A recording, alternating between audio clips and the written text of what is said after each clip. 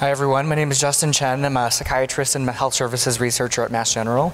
And today I want to start by telling you a story about a patient I saw a few years ago when I was a resident rotating at South Cove Community Health Center here in Boston's Chinatown.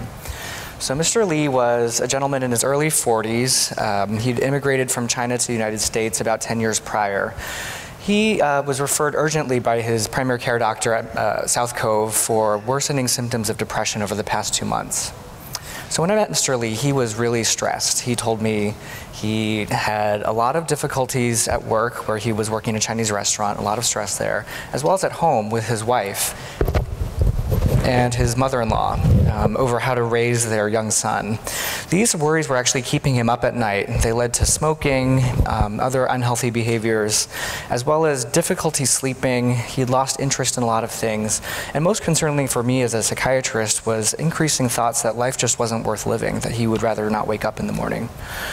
When I offered him what we had to offer at the time, which was either medication visits with me or psychotherapy with a Chinese-speaking therapist at South Cove, he actually declined both, stating that he was really uncomfortable with both of these options.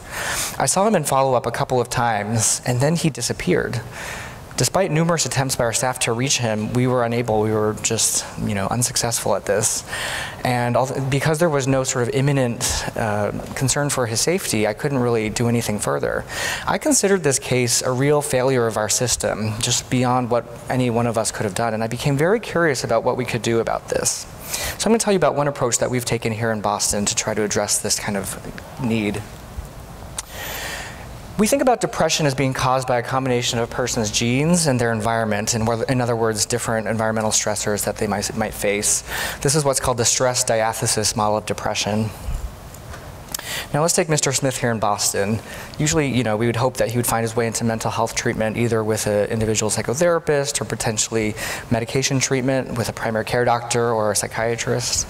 Of course, there are barriers that might stand in someone's way. Things like limitations in time, finances, insurance, and as well, depression itself can lead to low motivation and loss of interest that can inhibit care seeking. But usually someone like Mr. Smith does find his way into care. Now I'm going to argue the situation's a little bit different when we change from Mr. Smith to Mr. Lee. In addition to the same genetic and environmental stressors that might affect Mr. Smith, Mr. Lee faces an increased burden of other types of stressors that might contribute to depression. Now, once again, we'd hope he'd find his way into mental health treatment. But in addition to the exact same factors that prevent Mr. Smith from coming in, Mr. Lee also faces a delay in recognizing symptoms, preferential use of alternative treatments, a severe lack of bilingual and bicultural providers in this country, as well as tremendous stigma and shame surrounding mental illnesses and their treatment. And I can't overemphasize this last point enough. In traditional Chinese communities, having a mental illness confers sort of a moral contagion on the family. It makes people think there's something wrong with that family, they should be avoided. So I would argue actually that the combination of all of these things make it very unlikely, even if we have a community health center like South Cove right in Chinatown, that someone like Mr. Lee is going to get into treatment. And even if he does show up, just like I showed you, just as I mentioned in my story, there's a lot of additional barriers related to beliefs. Medications, too many side effects, too strong, potentially addictive according to Chinese patients, those are out. Psychotherapy, why would you talk to a stranger about your problems? This is very stigmatized, that one's out too. And in terms of things like group therapy or partial programs that sometimes I can offer my Western patients, that's just not available because of language reasons, so that one's out as well. So what are we to do?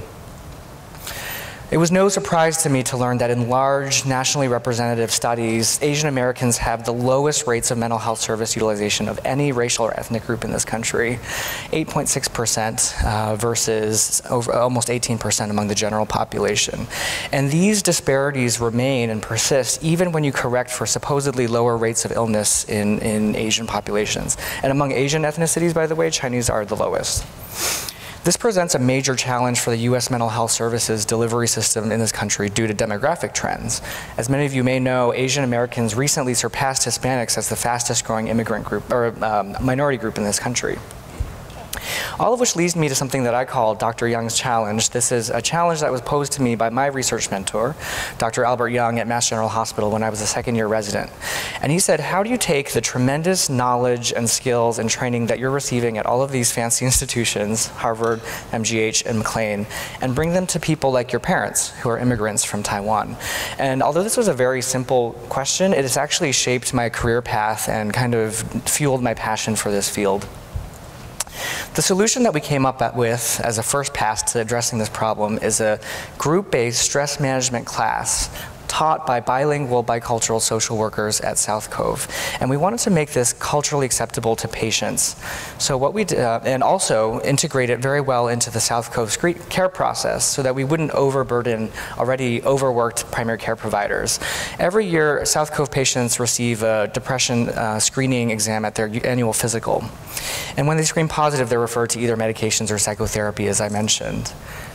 Zero stress was meant to be a third option, either in addition to or instead of these other options. I was very, very fortunate in this endeavor to lead a tremendous interdisciplinary team of 8 students from across the Harvard graduate schools. The School of Public Health students led a qualitative focus group with 8 depressed Cantonese-speaking individuals and asked them about their beliefs, needs, and preferences regarding depression and stress. Then the Harvard Graduate School of Education students designed an 8-week interactive group-based curriculum that was manualized.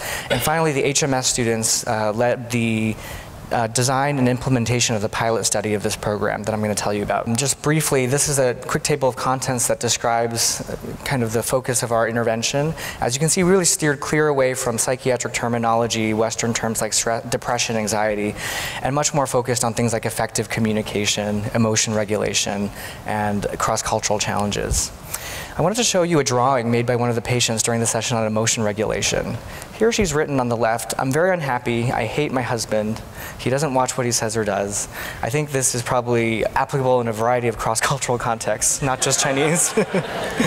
But then here on the right she said, "I would really like to look toward the sky and the ocean and scream and cry." And according to the social worker who led this group, she said this was so powerful because most of these patients never talk about their emotions in this way. The fact that this woman was able to identify her emotions, name them, and share them in a group setting was seen as a tremendous step forward. So obviously this is a small pilot study. We had 4 participants. We don't have quantitative data, but what we do know is that all 4 of the participants endorsed tremendous improvement in terms of their own stress, their ability to manage stress in the future, as well as depressive symptoms.